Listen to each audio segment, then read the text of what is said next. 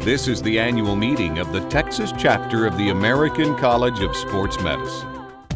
Dr. Elena Volpi is a professor in the Department of Internal Medicine at the University of Texas Medical Branch in Galveston.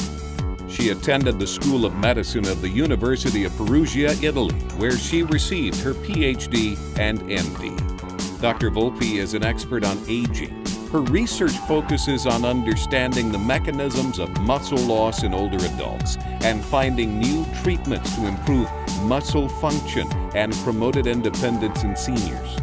She is the director of the Claude D. Pepper Older Americans Independence Center and the associate director of the Institute for Translational Sciences.